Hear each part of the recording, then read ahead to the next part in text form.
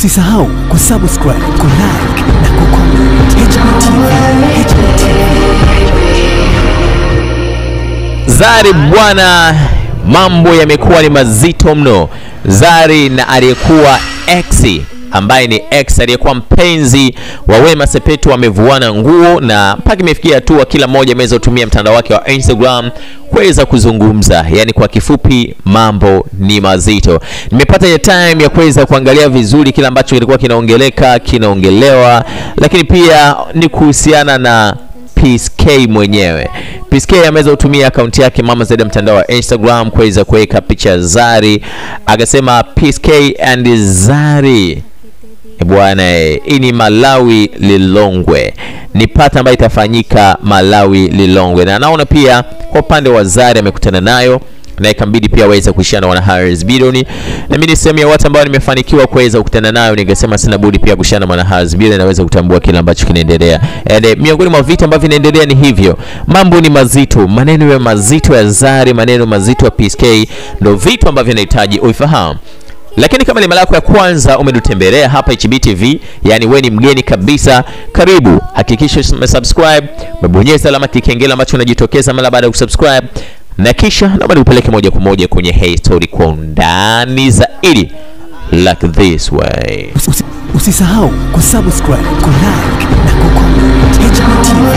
HBTV.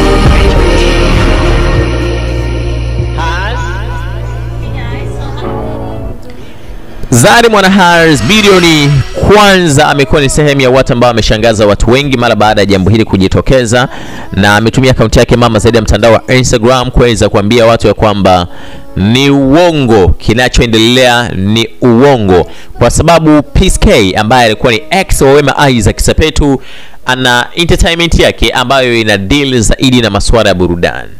Amekuwa akiandaa tamasha kadhaa ambazo zimekuwa zikifanya vizuri, na kupitia matamasha haya ambayo amekuwa akiandaa yamekuwa yakipeleka habari nyingi sana mitandaoni, na sehemu ya watu ambao amekuwa akisipata pia hizi habari ni wana Harris Bidoni. Sasa ameweza kutengeneza bwana kitu ambacho unaweza kuona kiona hapo, kimeandikwa PSK and Zari then white part, na kivyoandikwa PSK and Zari white part, akawa ameandika kwamba kitakuwa kinafanyika siku ya Friday bwana Oktoba, na eneo likawa limeongelewa, lakini pia akawa ameandika na pesa, kiasi cha pesa ambacho kitakuwa kinatumika.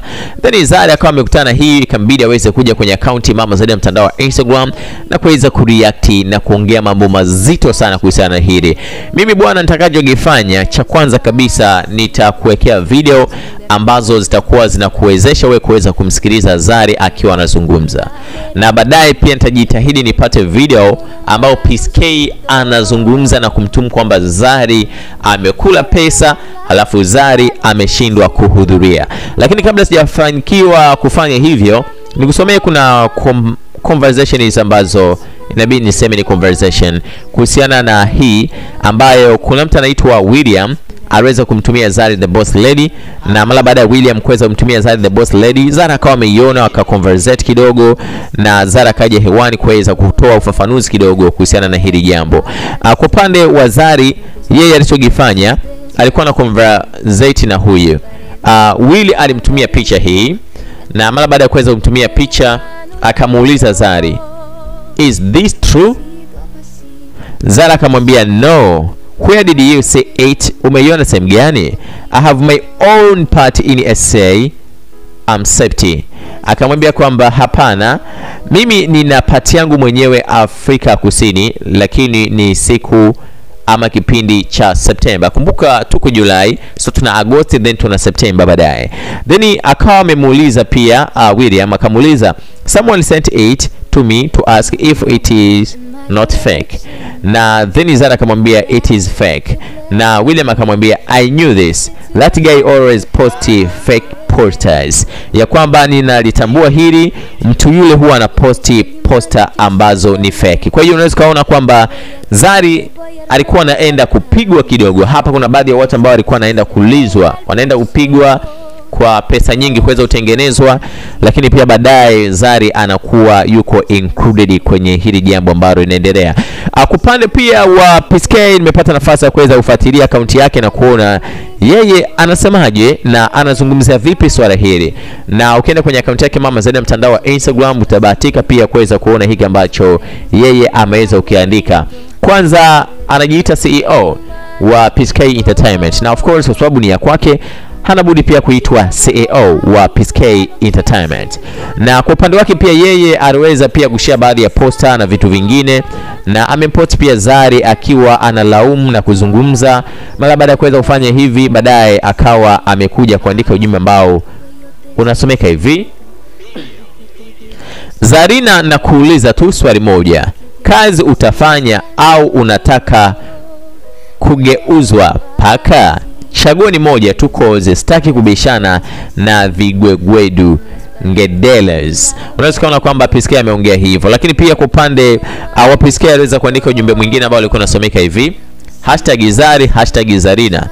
Acha kuwa unacheza na kazi za watu miaka yote, watu wanaandaa event, hakuna mtu anayeripwaga 100% ya malipo hajafika event event. No, haiwagi hivyo. Wewe tulivyoanza kupanga show tulikubaliana malipo kuwa utasaini mkataba na baadaye nitakulipa deposit ya 50%, tukaelewana kuwa 50% nyingine utapewa siku ukifika kwenye event, tukakubaliana sawa.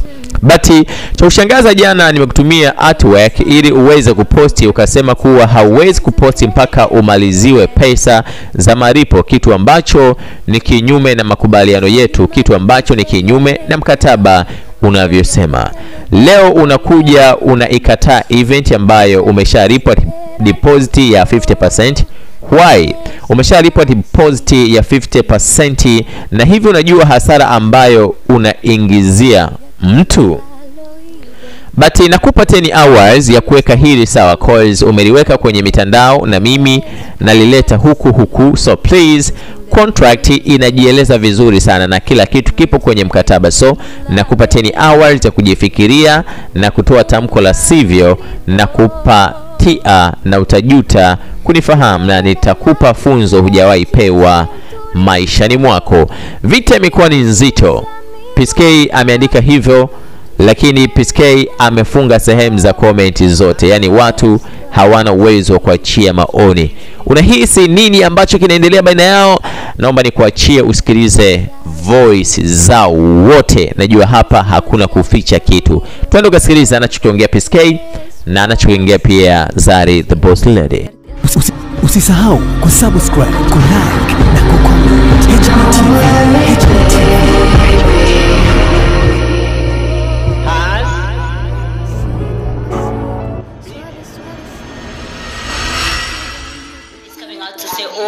I agreed to do this and everything. First of all, I don't even know you, never met you, never spoken to you, never texted you, never emailed you.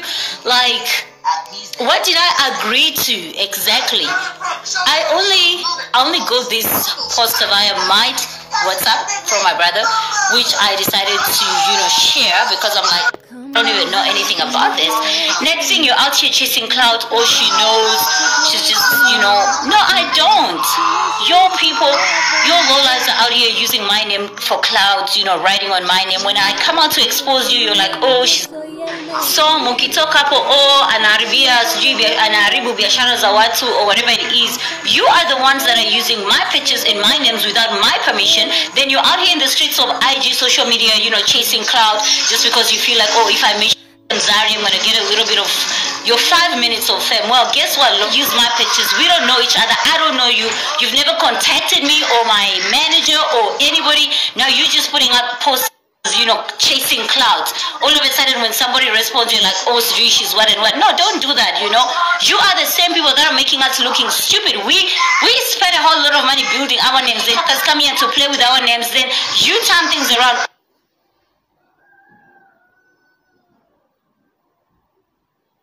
chasing 5 minutes of clout just by using my name, my pictures. There you have it. All I'm gonna say, do not turn around and make me look bad just because you wanted 5 minutes of fame. Imagine advertising a whole party where Zari is gonna be there, but Zari doesn't have any idea about this party. Zari doesn't turn up. Then all of a sudden Zari looks bad and it's Zari. Not only you. I'm gonna start suing. I'm gonna start sending out lawsuits, to some of you, so you can know. You don't just wake up and think like you just want to use somebody's, image and brand just like that. I'm gonna start suing some of you, then you can know what it means. Sick and tired of this bullshit. Yes, darlings, I swear for World Cup. I could swear for the whole clan. I could swear all days of my life. My mouth is not clean. I swear. I do swear. Yeah. Nasikitika na kitu ulichokifanya kwa sababu tulivyoandaa hii event kuna mkataba, na huo mkataba ulikuwa unaongea kwamba unapewa 50% ya malipo, alafu baadaye unakuja ukifika kwenye tukio unapewa ingine 50%. Umeona? Na ni kitu ambacho tulikitimiza. Ulipewa 50%, but nashangaa jana usiku mtu anakutumia artwork on WhatsApp, unageuka unasema no, siwezi nikaja kama hamjanimalizia 100%, 50% nyingine. Hiyo business haiwagi dunia nzima. Unaona? Haiwagi dunia nzima. Sio event ya kwanza tunaandaa. Naandaa event nyingi, wasanii wote nawapaga 50% ya malipo. Akifika kwenye tukio, nchi ya tukio, anapewa ile 50% nyingine. Why wewe unataka uharibu vitu? So kiukweli dadangu Zari, nasikitika na kitu ulichokifanya kwa sababu tulivyoandaa hii event kuna mkataba, na huo mkataba ulikuwa unaongea kwamba unapewa 50% ya malipo, alafu baadaye unakuja ukifika kwenye tukio unapewa ingine 50%. Umeona? Na ni kitu ambacho tulikitimiza. Ulipewa 50%, but nashangaa jana usiku mtu anakutumia artwork on WhatsApp, unageuka unasema no, siwezi nikaja kama hamjanimalizia 100%, 50% nyingine. Hiyo business haiwagi dunia nzima. Unaona? Haiwagi dunia nzima. Sio event ya kwanza tunaandaa. Naandaa event nyingi, wasanii wote nawapaga 50% ya malipo. Akifika kwenye tukio, nchi ya tukio, anapewa ile 50% nyingine. Why wewe unataka kusubscribe, kulike na kucomment. HBTV.